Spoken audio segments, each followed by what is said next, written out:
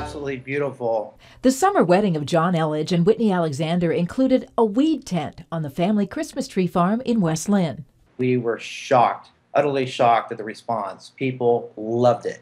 I'm still getting 15 to 20 texts a day from people saying what a life-changing event that was and what a great experience it was to have a smoke tent there. The California couple used Lake Oswego's Bridal Bliss to plan the day. It was their first request for a canna bar. We posted a couple photos from that wedding on Instagram and Facebook, and they have just blown up. They've gone viral, and people either love it, they think it's such a fun idea, or hate it. They think it's just disgusting. Key for the Bridal Bliss wedding planner was safety, providing transportation for all the guests. The couple came up with the product and hired the bud tender to control consumption. With the new recreational laws, you can only have up to 8 ounces on private properties. We had about 13 different strains there.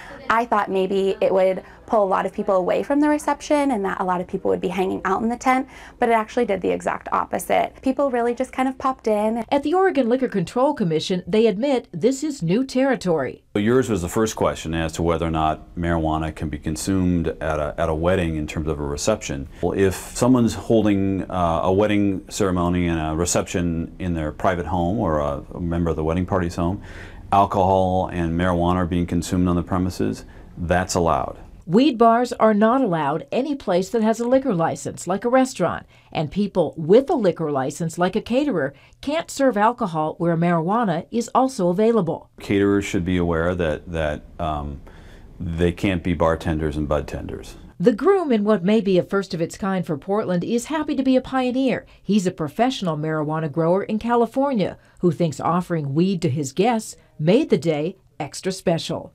The oldest person we had in the tent was an 81-year-old woman that was in there who hadn't smoked weed since the 60s.